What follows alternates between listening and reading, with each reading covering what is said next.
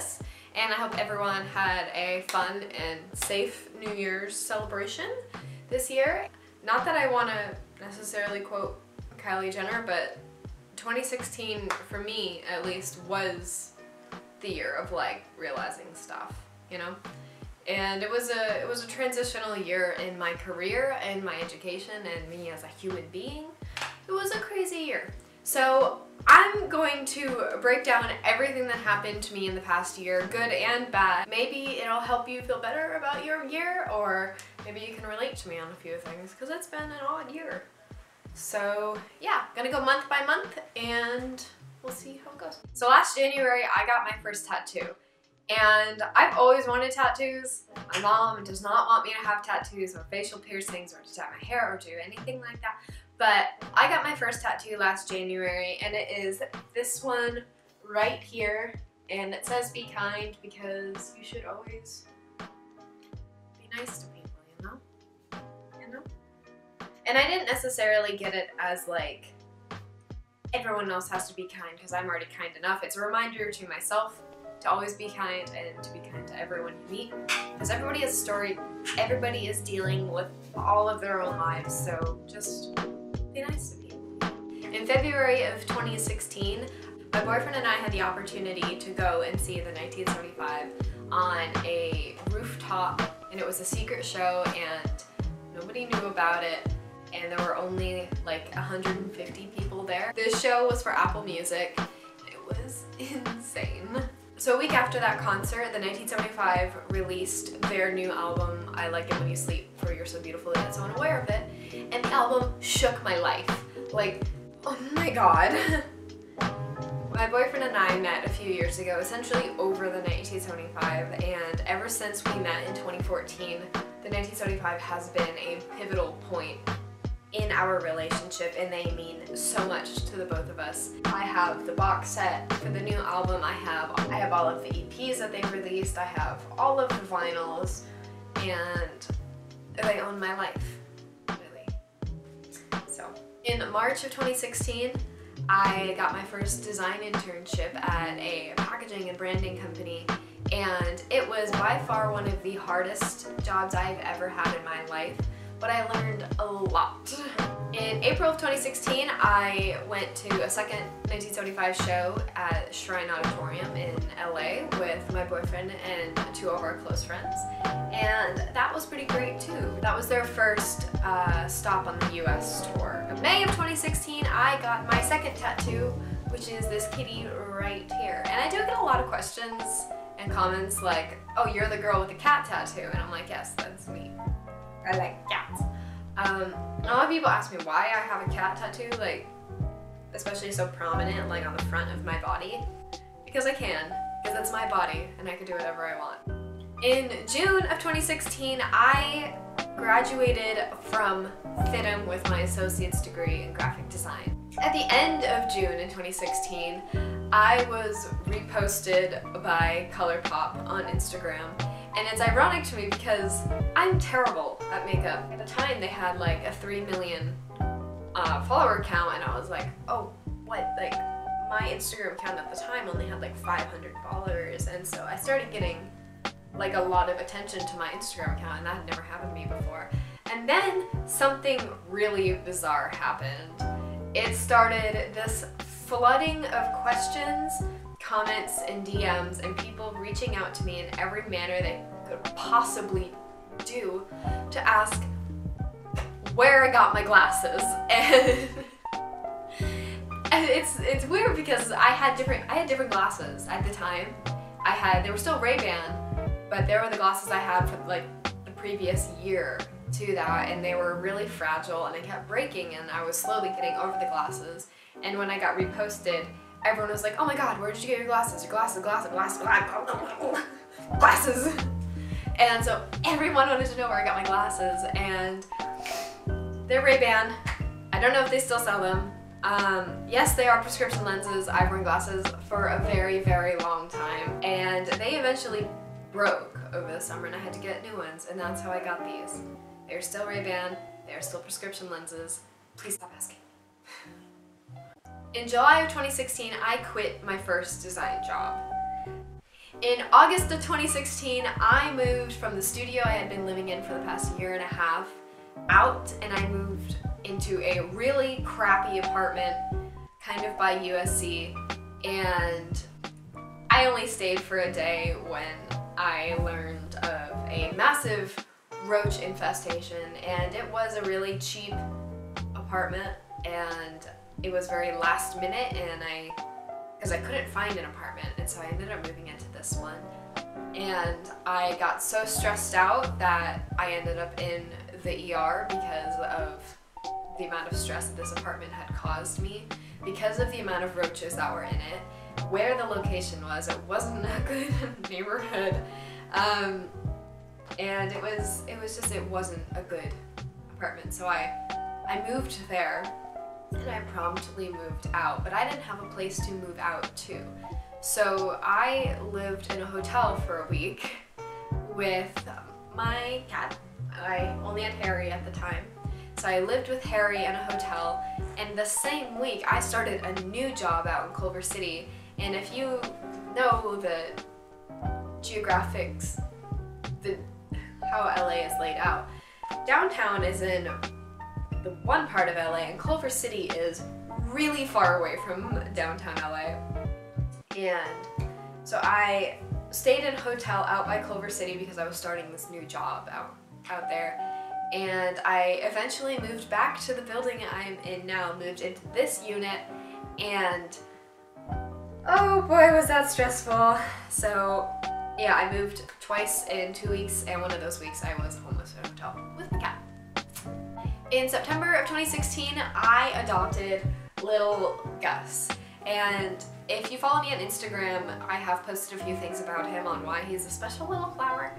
And Gus was found in a storm drain outside of the grocery store in downtown, and a guy had picked him up, and he was looking for someone to adopt this cat, and I was like, I can't pass up this little itty bitty kitten who, you know, doesn't have a home. And I knew that Harry needed a friend to hang out with all day when I'm gone, and so I took Gus into my home, and he has been quite a light in my life.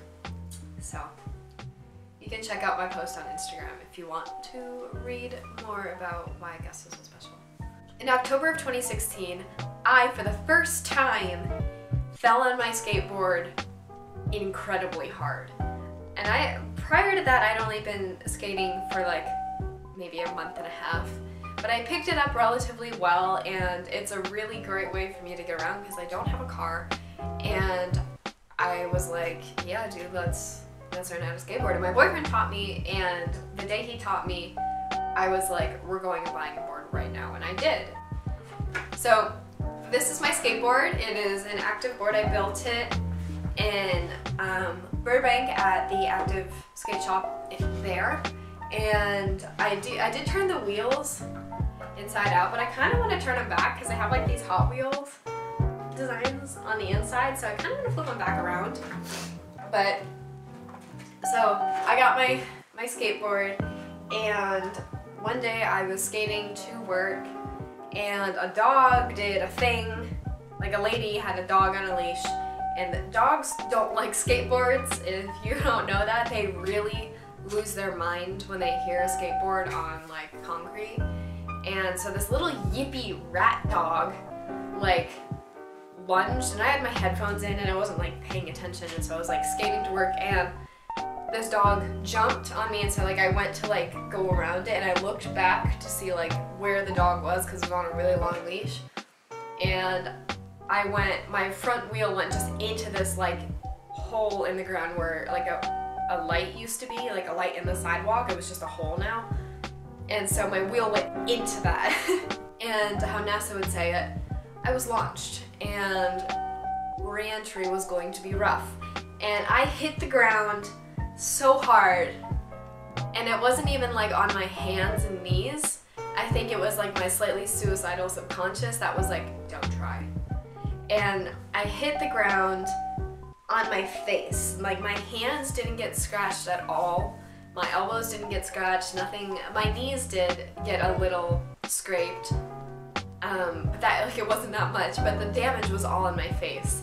And I hit the ground so hard, I hit my head so, like, I couldn't hear anything. And so I hit my forehead, and I hit my nose, and I hit my upper lip, and my lower lip on the inside of my lip, the outside of my lip. And I just laid on the ground after I fell, and I was just like, wow, that really hurt.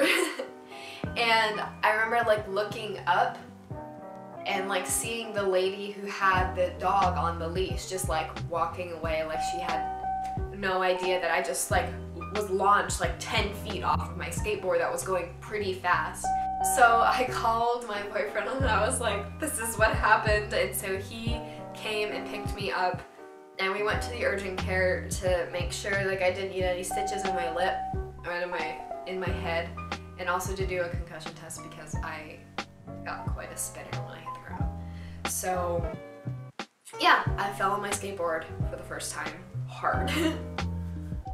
At the end of October, in the same month that I fell on my skateboard, I got fired from my design job, and I will make another video on that. But I was fired in a wrong manner. I was fired for no reason, in my opinion, and it really destroyed me. Like, because I cared about that job a lot, and I was fired under false accusations of who I was, and it really took a toll on like my confidence as a designer and as like a human being, just from what I was told I was being fired for, and I was fed lies about myself that I knew weren't true. So yeah, after that I took a few weeks off, and I laid in bed all day. I was really depressed because I felt that like a piece of me had been destroyed because of this job. In November of 2016, I started at the job I am at now, and it's a company called Zero Gravity, and we design fun cases like this bad boy. So you should go check us out. I'll leave all of our information in the description box below if you would like to go learn more about what I do all day. At the end of November in 2016, Donald Trump was elected to be the next president of the United States. And this is a topic that is especially sensitive to me because I hate you, Donald Trump. I do. I don't hate really anyone, but I hate you, Donald Trump.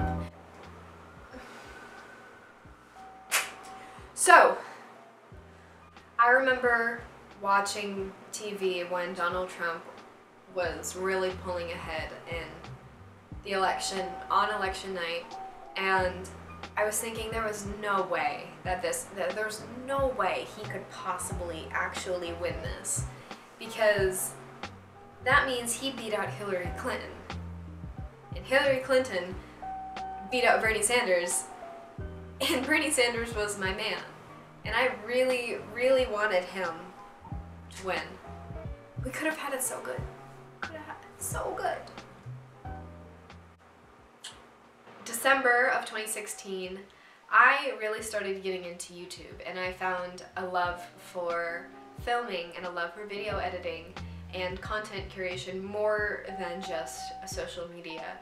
And it's a platform that I have never really dabbled in, and so far it's gone pretty well. And I really appreciate everyone who has subscribed to my channel and who has watched my videos and left comments and liked them, and I thank you for that, because that's really cool, because you didn't have to do that. You could have just skipped over my video and moved on with your day. So yeah, that was my 2016. It was a really bizarre, weird year, and yeah, it was a year of realizing stuff. Realizing that, you know, I learned that I can take control over my life, and when I do take control over my life, I have a higher hope that I can achieve my dreams of doing what makes me happy. And another thing that came out of 2016 was the idea of showing kindness to everyone you meet and loving people and being compassionate. We need it now more than ever. And I don't want to be like cliche, but like we do need love and compassion more than ever right now. So be kind to everyone you meet. Show some love today and tomorrow and the next day and for the rest of your life. So yeah. Thank you so much for watching my 2016 year in review. I hope you guys had a decent year. I hope it wasn't too bad for a lot of people. But hang in there, 2017 is coming full swing. And hopefully it's kinder to us than 2016 was.